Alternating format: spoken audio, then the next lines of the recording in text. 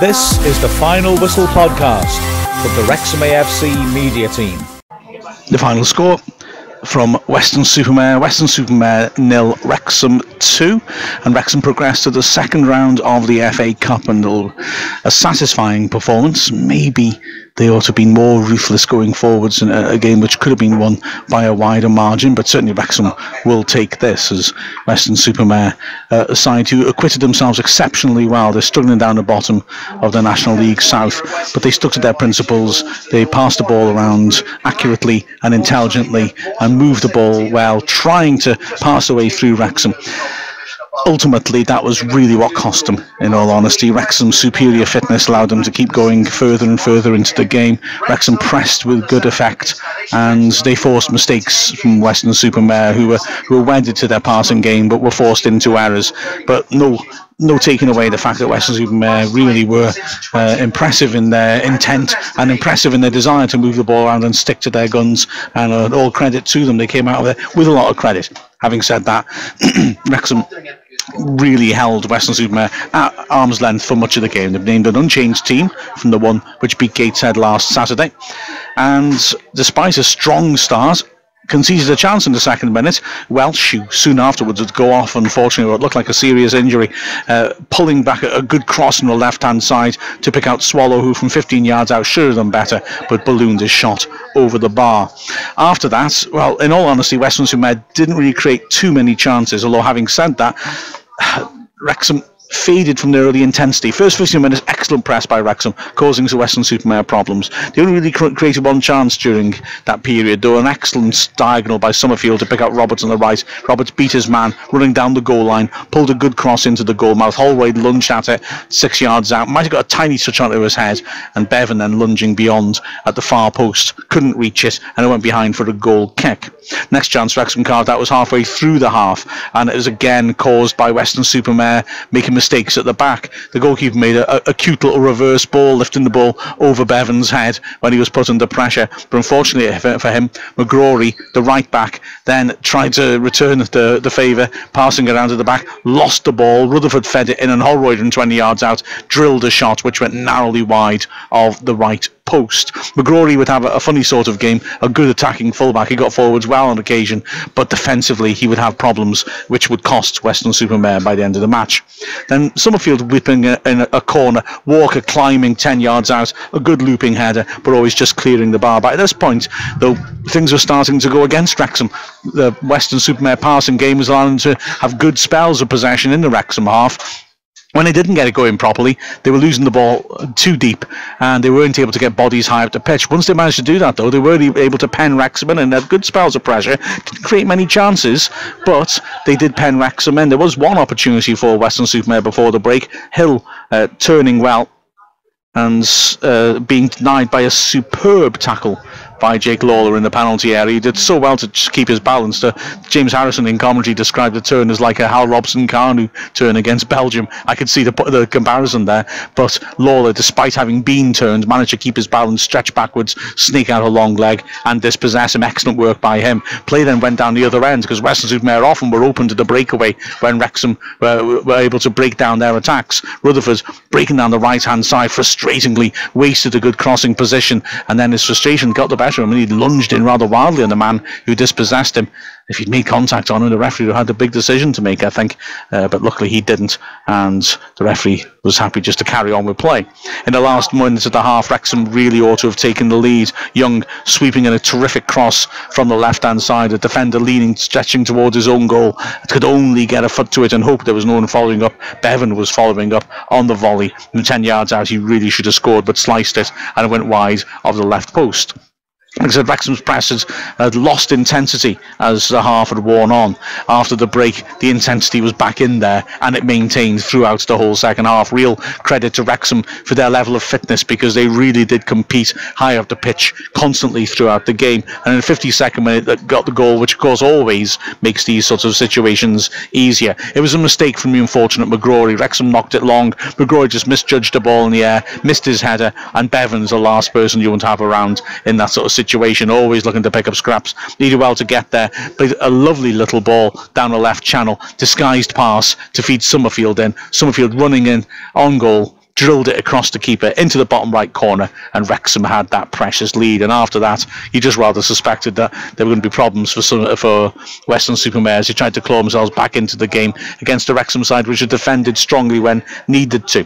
A breakaway yielded another opportunity. Again, Bevan causing problems down the left-hand side, squaring it in from 25 yards out. Walker tried to drive in a shot, a bit too straight though. Keeper got his body behind it, blocked it, and picked it up at the second attempt.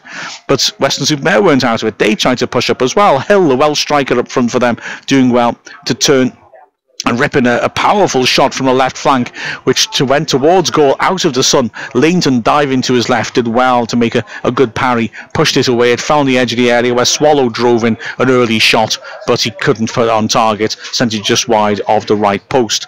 And there was also danger from Nurse, the left back, who had terrific quality on his left foot. He ripped in a couple of fine crosses into the danger area. One was really well dealt with by Lawler, diving towards his own goal, managed to get his head onto it and head the ball clear. Another one was created probably Weston-super-Mare's best chance of the match, torn into the edge of the 6-yard box. Byrne arrived and headed it over unmarked from 6 yards out. Later, Nurse would also hit a very ambitious dipping 30-yarder, which Leighton just stood and allowed to go over his bar. He looked completely relaxed. The body language of somebody who thought the ball was not going in. I've got to say, from our angle, it looked darn close. But anyway, Nurse, for all his endeavour, wasn't able to set up a chance, which was taken.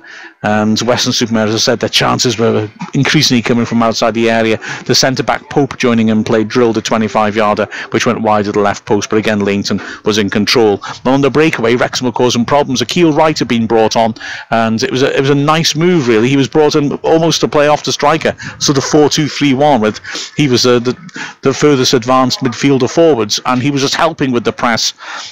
Won a lot of tackles in the middle of the pitch and allowed Wrexham to win the ball high up and cause a lot of issues for Weston-super-Mare. Wrexham on the break looking dangerous, winning the ball high at the pitch and looking dangerous. Bevan sweeping in across to Holroyd, who from 8 yards out took a touch, tried to change the angle, and when he hit it, it was blocked. Probably should have hit it a bit earlier. Then a free kick on the left-hand side. Summerfield, clever little routine, pulled it back to Rutherford on the right edge of the box. He skied it over when he probably shouldn't have done a bit better. And then Pike lunging in to make an excellent tackle, and then feeding the ball forwards to another substitute, Rakeel Pike.